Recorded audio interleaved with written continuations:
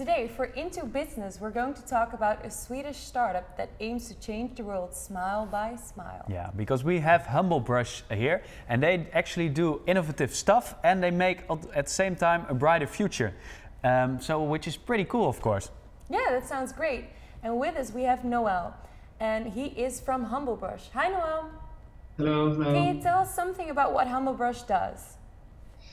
Yeah, HumbleBrush is actually a little cool brush that makes a difference. It has a very, very simple design, and it takes the toothbrush we all use every day back to the basics. Yeah. First of all, it has a handle made out of 100% natural bamboo, yeah. which is biodegradable.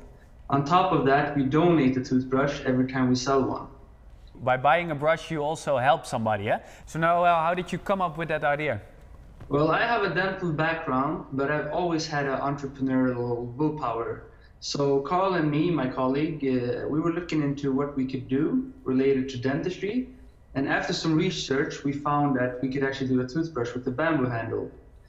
Later on, we developed a concept and realized that we wanted to give back as well. So that's where the buy one, give one concept comes in. Can you tell us something about that? Because if you buy one, you get another one, or someone else gets another one?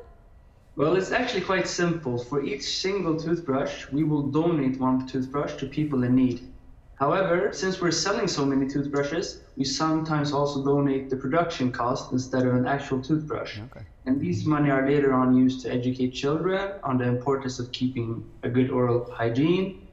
The money can also be used to set up short and long-term clinics and to buy in dental materials. I really love the concept, and I really love also your social business. Thanks so much. It's always a bit short, but this was IntoConnection Business, and I'll see you soon. Thanks. Thanks. Bye. Thank you.